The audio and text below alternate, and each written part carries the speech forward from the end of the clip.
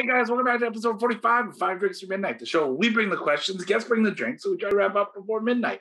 Today we're talking to Maggie Holguin-Banks from Arizona Distilling Company. But before we do, like, subscribe, do all the thingies so you can stay up to date. Let's get started.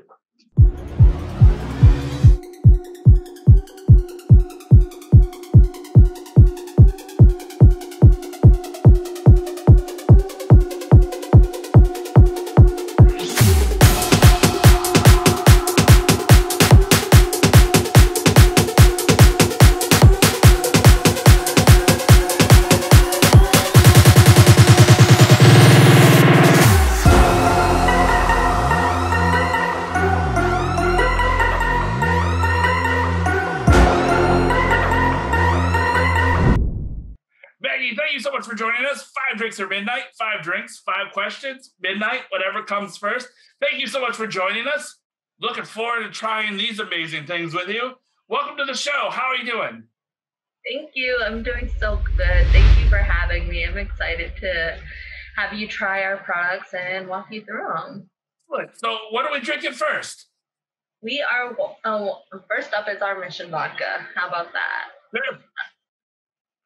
And it is 100% corn, distilled 7 times. Oh, yeah. Okay. So a little thing about our products is that we like to hide a little bit of Arizona history into all of our products. And just by each bottle, it represents something within the Arizona history. So for our Mission Vodka, we actually have the Mission San Javier del Bac. And it's a mission down by Tucson, right outside of Tucson. It's about 10 miles south of downtown Tucson, just to give you a little idea. And it was built in the 1700s. It's the oldest Spanish colonial structure in Arizona. It's still open. They've kept it up. They have old relics from past popes. It's really, really, really cool. Like, you think Arizona, I don't think vodka. Like, what made you guys make vodka? No, so as you know, when you started Distillery, it's kind of hard to focus on whiskey right out the gate. So our master distiller decided to do a vodka and gin as well. Okay, excellent. So yeah. Cheers to you. Cheers to you. I'm excited. It's clean, crisp, and has a little bit of sweetness to it. Wow, okay. That does... It's so smooth. It is so beyond smooth. So we all have one of those stories where you got sick off of a spirit, you know, and you could never return to it. And vodka was my spirit that I got insanely sick on, and I was never able to palate it until our vodka. And I'm not just saying that. It's something that introduced me into the spirit of danger, I guess. Like, it's, to me, like, vodka has always just been a hard no, whereas this is an easy sipper, and it just throw a rock in there or something and sip on it on a hot day. Agreed. Like, this is, I was expecting burn and like just like when you say vodka, like I expect this thing, and this is not any of that. Like, this is you're right, this is a fucking good sipper. It's just like, this is something that you would lemonade and a tall glass in like an Arizona night. Like, this is something really fucking good. That's why I chose the cocktails that I chose, because I wanted something simple that would really highlight the spirit itself. And so you don't want to cover this up too much. Do you think maybe because it's more corn-based than anything? Is that like the route that maybe why it's so? Or, I mean, it could be just that 7 times distilled, but also, I mean, we're both whiskey people. So, like, I mean, the point of, like... I believe it's the distillation process as well as the grain that is used. That's why it has that sweetness to it, is that full corn mouth that you get on it. But we also, we don't use a column still. We actually use a pot still to do our vodka. Okay. Which is, to me, is there's always that argument of a column still being better to distill vodka than a pot still, just because you have those multiple distillations, whereas the pot still, you just get that one, and then it's one and done, one and done, and one and done. But I think our vodka showcases that it doesn't matter that it's a pot still or a column still, that it's just a drinkable spirit that you can enjoy by itself. Well, again, it's we're off to a great start, because it has already just totally blown my mind on it's not a vodka. You call it vodka, but it's not vodka. Like it can't be a vodka. It's so smooth, but like this is just. Yeah. Well, it was so surprising to me when I found out that you're doing a vodka and gin show, or like you wanted to go that route instead of whiskey, and because you don't drink vodka or gin by itself, like it's almost unheard of, and it is. I was a little worried. I wasn't a little worried about our vodka, but it's a little worrisome when you're introducing a vodka to someone, because it is almost a hard no for a lot of people.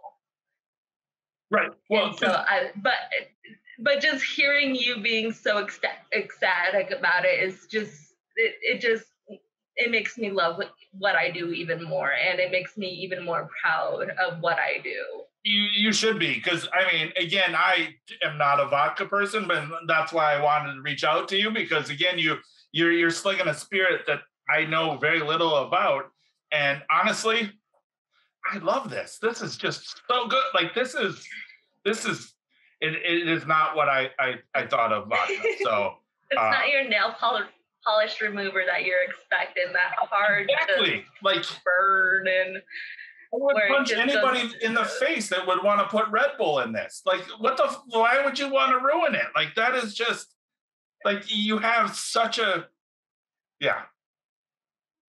And it's you have that a little bit of a burn on the nose when you nose it, but you get mostly the sweetness from the corn. It's not overpowering at all. Yeah, no, not at all. All right, well, I guess that gets us into question one, which is a little bit of an origin story, but how'd you get into the spirits business? Oh man, it's been going on 5 years now. It'll be 5 years next week, actually. Happy anniversary to you. So thank you. Yeah, cheers to that.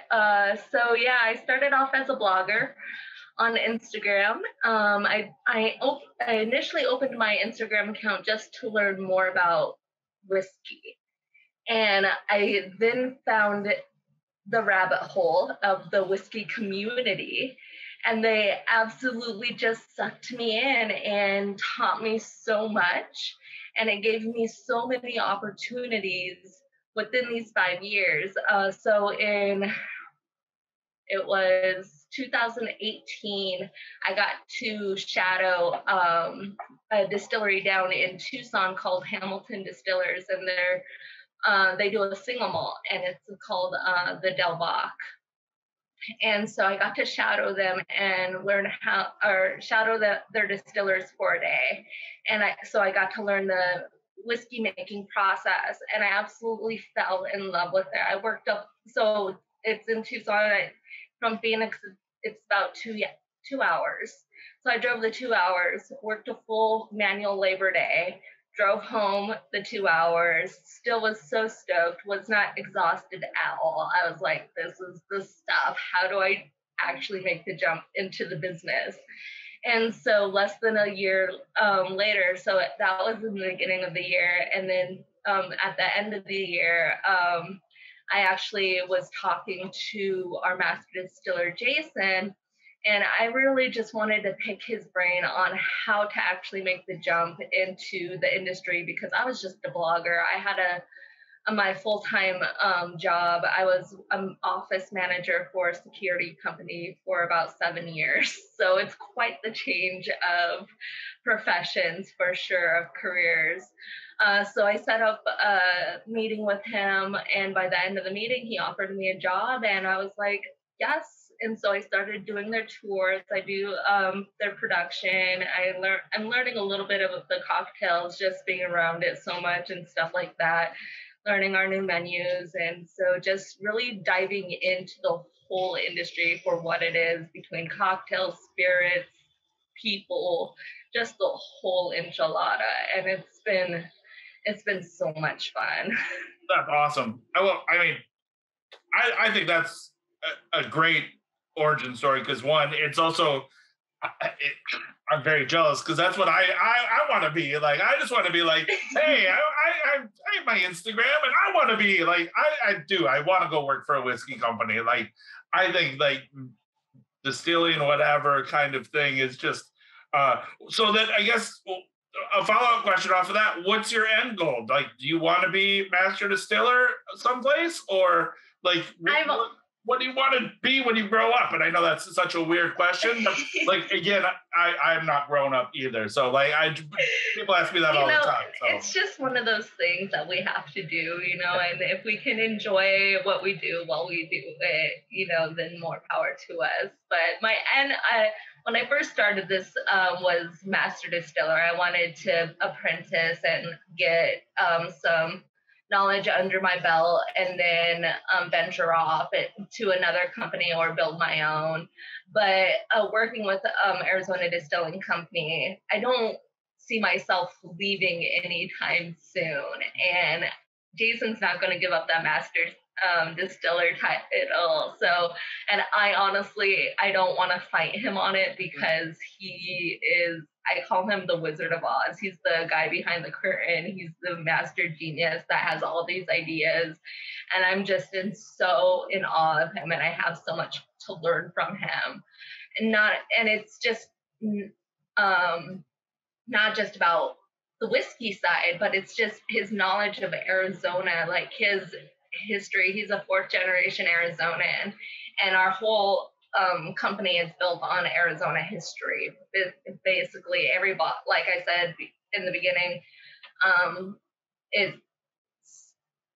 each bottle has its story, and I'll get into that a little bit more when we dive into the gin as well, because the Commerce gin has so much Arizona history into it. But my end game is still undetermined. But master distiller sounds absolutely amazing, and I hope one day I can get there. But not sure if that's truly my end game, if I can help this amazing company grow and just prosper and create something. So it's just a matter of where this journey takes me. As of right now, I don't have any plans of leaving Arizona Distilling Company. Well, excellent. I mean, nor should you. I mean, so far we're off to a banger start, and it's fucking amazing. So, I mean, I don't know why you'd want to leave, but yeah. I mean, so yeah. Question 1 is down. Super easy. Like, on to question 2, drink 2. What are we drinking? So this is our Commerce gin. So I'm super, super very proud of this gin. So I'll just go into the little bit of history behind this bottle. So growing up in Arizona, we learned 5 C's of Arizona, and it's what our economy was built on. And so it's copper, cotton, citrus, climate, and cattle. And so he pays homage to those 5 C's with the 5 C's of botanicals in his gin. So we have cardamom, coriander, cumin, cinnamon, citrus, which is a lime zest, lavender, apples, and then, of course, that juniper berry in there. Right. So it's going to be a New World gin. Not going to have that heavy juniper influence that a dry gin would have. So it's going to be a little more balanced with all the other flavors. And the cool thing about this bottle is that we have the 5 C's of Arizona on our label. So we have the citrus, the cotton, the climate, the cattle, and the copper star, just to bring it back home. All right. The attention to detail on his bottles is perfect. So I'm not a big gin guy. Like, I was just gonna ask, are you a gin fan? I am not. So, like, do we do we nose it? Do we like? Am I supposed to like pick up like? So yeah, you can nose it. You're going to get different botanicals. Some people are going to get a heavy lime. For me, it's a heavy lime and a heavy juniper nose. Okay. And a lavender, and then you can sip it. Just sip it how you would a whiskey. All right. Oh, definitely gets a lot of. Okay. Well, that over ice, that's a cocktail. So okay, I'm done with that. See, yeah. When I'm doing tours and someone tells me they don't like gin, I'm like, hold on, 1 second. Let me just pour you this, and then yeah, more than often than not, they'll enjoy the gin. It's been really interesting during the tours. So since COVID, I noticed. So I've been doing tours minus COVID about a year and a half now, and I've noticed since COVID that the whiskey drinkers are leaning towards our gin and buying our gin rather than our bourbon, and it's just been a really interesting little thing that I've noticed during tours. I just want to throw that out there. It's just why do you think that is? I don't know. It's usually what they say to me. They're like, "This is just so good. It has so much flavor that you can. It's not just one note like a dry gin would be. It's not just that heavy juniper pine influence that you have. Whereas you can pick out certain flavors in this, and it's with this gin, it's a little more, lack of better words, forgiving on the palate. Okay. And it's still gonna be a little overwhelming, but not just taking you out and you're just tapping out at that juniper note. You're just like, no, I'm not going to drink toothpaste. Sorry. Yeah. No. Well, that like again for me, like a gin, like you immediately get that juniper, and like I don't get that off the bat. Like it's very citrus forward. So like I'm getting like again maybe that's why like I'm really much into this where it's like this is just a cocktail in a glass because I can get a lot of citrus. And then maybe the juniper comes in a little bit later, but this is really good. Like I'm down for this. This is. Yeah, I love drinking this. Just put a little cube in it, and I'm good to go on a hot day. Absolutely. Like this is. I think this. Yeah. Like this is. Again, I mean, a cocktail in a glass. So. All right. So then on to question 2. What is the best and worst advice you've gotten so far for starting out in the spirits world? So when I was first beginning, I'm going to go back to Hamilton Distillers because they've been such a big stepping stone in my learning through all these years. They've become really good friends.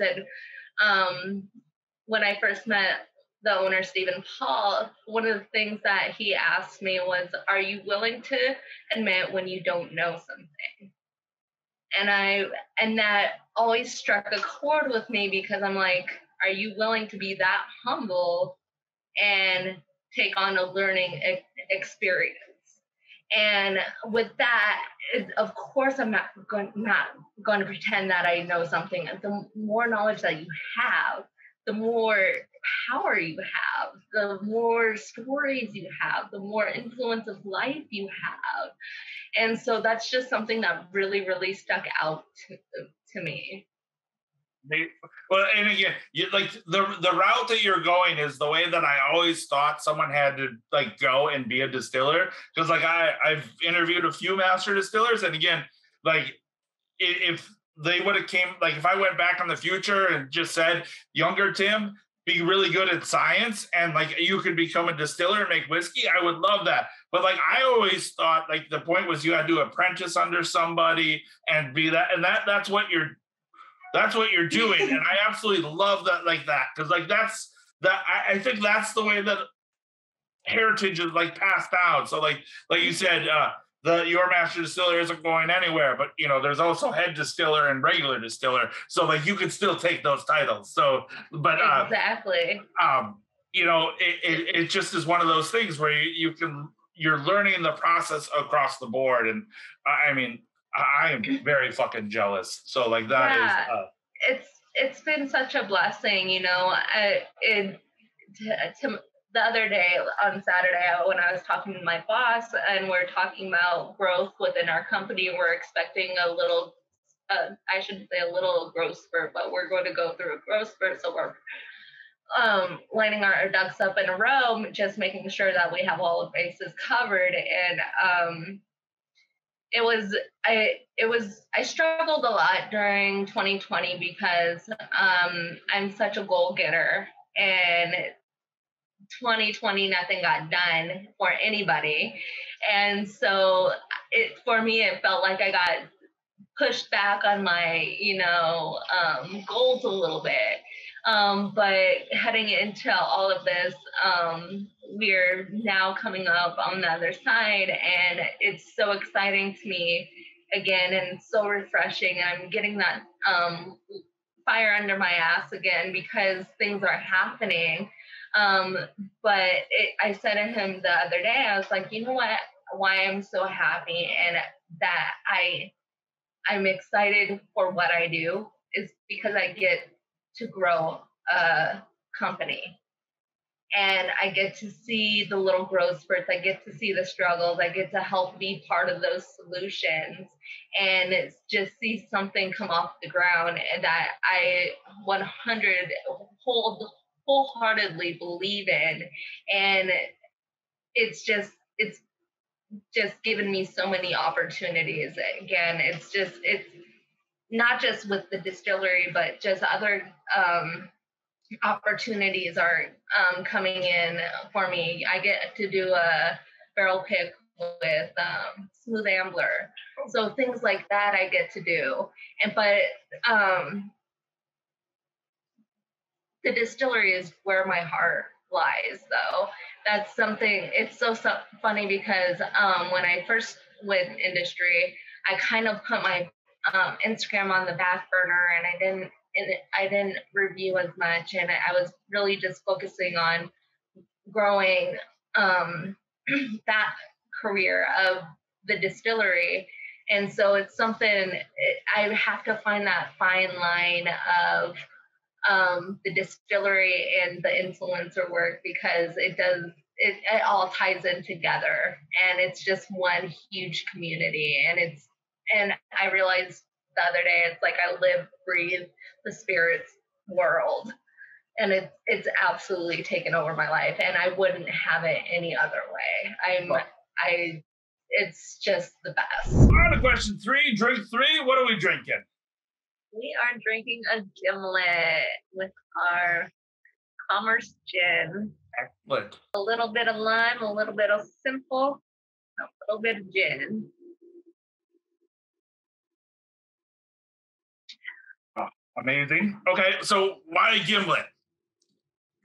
They're so refreshing. Okay. That's basically my whole gimmick right now. It's just like, can I enjoy it? Is it refreshing? Is it going to put a smile on my face? That's a gimlet. Simple, clean, and fun. How can you go wrong? Like, honestly, like, this is just... I love that our gin isn't over juniper. Yeah. Like, it doesn't have that wham bam in your face. So when you're drinking a gimlet, you're not going to have that huge influence of juniper that you would a different gin. Yeah, no, and again with the citrus, so that like that citrus like part, putting that into a gimlet, it just makes it so much more extra citrusy, which is just amazing. So yeah, this is freaking so just cool. That little plant day. Yeah, it's so good. It's dangerously good. Yeah. All right. Well then, on to question 3. I hope this works out, but on to question 3. How did your obsession with serial killers come about? Oh my gosh. It's been early 20s, I think. No, it's probably late teens, going into early 20s is probably around when I really, really got interested in them. It's just true crime in general, mysteries, but more of how a brain ticks is what interests me. That's just something like that is a big thing about my life in general, is that I want to know how a person ticks or what makes a person tick. And so with serial killers, you have that huge, like, I don't even have words for how gross it is. There's no words for the crimes that are committed. It's just so gruesome and just horrific and unimaginable in every way. And there's so much that goes into it being the person themselves, and that goes back to the question, is it nature or nurture? And it really depends on the case, I would assume. But that's really what got me into it, is just knowing something out there that is so grotesque and just so mischievous and just evil, just plain evil out there. That what I want to understand of how you can get this. Like, I've been on a huge serial killer kick, and you can shut me up whenever. No. Because you opened the rabbit hole. No, I'm very curious, because you used to have a radio show, and then so I'm very curious. Like, again, social stalking. Like, we found out the best stuff. So again, yeah. And again, I'm from Wisconsin, which is like the home of the serial killers. So I'm down. So let's go. And again, I got a gimlet here, so there's nothing better for a Friday than sitting here and drinking a gimlet and talking about serial killers. So, Right. No, I've been I subscribe to Discovery Plus, right? Because there's a John Bonet documentary that they just released, and I was like, I have to watch this. I just have to watch it, and that's the only reason I subscribed. And so then I fell down the rabbit hole because they have this tab that is just strictly true crime.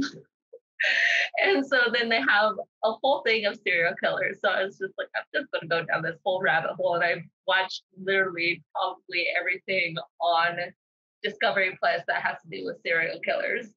But it's just going back to, I can't think of his name now, but there's this one. But he had a completely normal childhood, and even his father was like, I have no idea why he did this. And it's one of the famous ones, and his name is on the tip of my tongue. And it just goes down to, he had this completely normal childhood, and he decided that was it Jeffrey Dahmer? Dahmer. I was going to say, it sounds like Jeffrey Dahmer, but I think it's Jeffrey Dahmer. Yeah. I think it's Jeffrey Dahmer. And just the fact that he went down this road of such gruesome, I don't even know. I don't have words for half of the shit that I watch.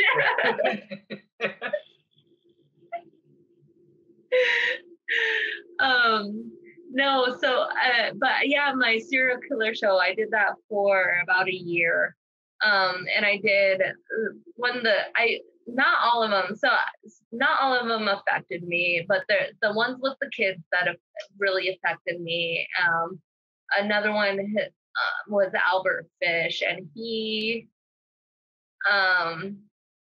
one of the grossest things that he did was stick needles up his rectum. They don't know why he did it. But I found x-rays of it, and I'm just like, why is this here? Why?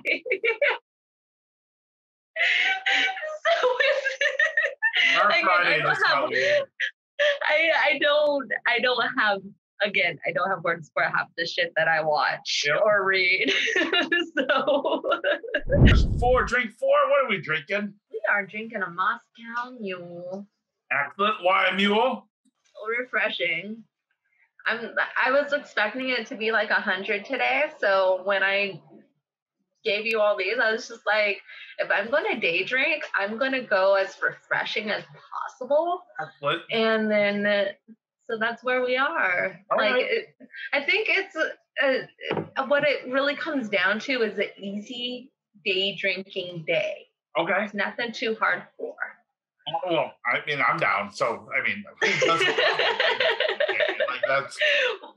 Well, I have dinner plans, so I can't get too trashed. You're just gonna be like, sorry guys, I did 5 drinks at midnight. Guys. I'm fucking hammered, so. Yep. Nope. Just did a series of 5 drinks in a little under an hour, so I fucking ripped. Yeah, so. you know. This is the Maggie you get now. Let's roll. All right. So then on to question 4. We got our Moscow Mule. What's the weirdest question you got on a tour? Oh, weirdest question. You have to be friends with a lot of people instantly. And like Dave from Scottsdale that has a dealership and he sells Hondas. Like you got to be his friend. And then there's Steve who does like drywall. Like you got to be his friend. Like you're going through. We have to be best friends. Yeah. 160 people a day. And like you got to have like, is there a question that like just. Everything is like. People get scared doing tours and they kind of like shut down. The really boisterous people are the ones that ask the like questions about how much we produce a year and just things like that. Those questions are really, really unnecessary. It's definitely a curious question. So like, what are you going to do with that information? Like, is that a necessary question that you need to ask that you're going to be like, hey, so I went to this distillery tour. Yeah, they do this great stuff, but did you know they do like 1,500 bottles a month? That's real, right? And so, are those people like spies for other distilleries? Are they like, oh, like, are you working in the industry? Like, that's what I don't get. So it's those questions. So to me, like, so it's not like off the wall questions. It's just those questions to me are just so bizarre because it's again, like, what are you going to do with that information after you go do that? Like, was that really necessary? And then everyone's just, okay, so we have to remember that too. Do we really have to remember that? Because I don't even remember what you said about the distillation process, but we're just going to go on and then we're going to go drink that afterwards and then we're just going to party. And after a while, like doing distillery tours, I really kind of get it. Like it's really, it just comes down to everybody just wants to get drunk and have a party at the end. So like that is the end result, which is. It's true because I cannot tell you how many times that a tour will just be quiet, just like keep it to themselves, no questions. And then I sit down and I'm like, you guys ready to drink? They're like, yeah, let's do it. It's just like, okay, where did this come from? Where were you 5 minutes ago when I was just up here dancing by myself? Yeah. All right, so on to question 5. Our last question of the night comes down to a Whiskey Wednesday flip of the coin question. But before we go there, what are we drinking first? We are drinking a French 75. Excellent. I just wanted a little bubbles, especially to celebrate this occasion of us. Oh, I like that glass. Excellent. It's a special occasion, so cheers. Cheers. I've been waiting for this drink. I've been on a French 75 kick lately at the distillery. That's been my go-to quitting time drink. All right. So on to question 5. Comes down to the flip of the coin question. It's a yes or no question. You flip the coin. The coin will tell you the answer. But really, it's just a nice way to end the night. So, It is. question 5. Is whiskey everything? I get asked this so much.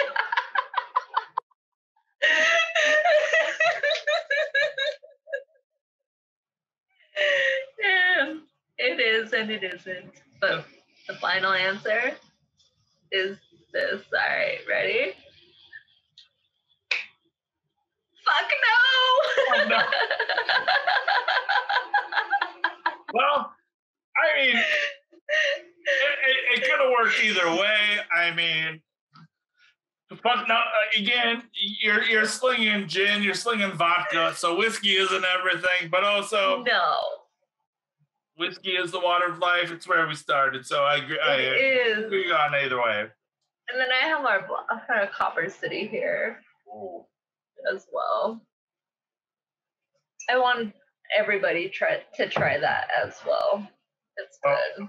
I will tell you, Maggie, it's been a true fucking pleasure to sit down and talk with you. I really respect your time. I hope you have great dinner tonight.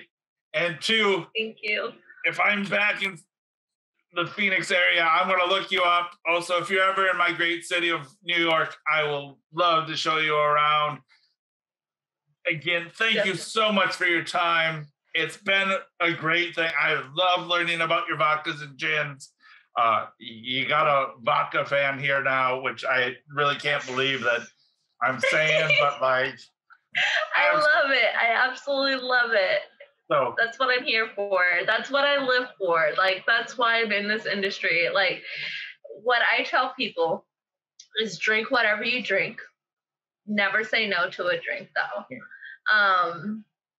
Because you will be surprised at what you do and like do indeed. Like, I like your dog's tail. I see it. Yeah, you can see her there. Yeah. I have mine here too. Working. But what I say is drink whatever you drink, enjoy what you enjoy, but always branch out. Even if you say you don't like something, try it, because more than likely you will be surprised at the fact that you do enjoy it. Then you can have that experience, and if you don't like it, then you can make note of it and be like, hey, I didn't like this, so I can make note of it and use it for future reference. So there's no bad thing around it.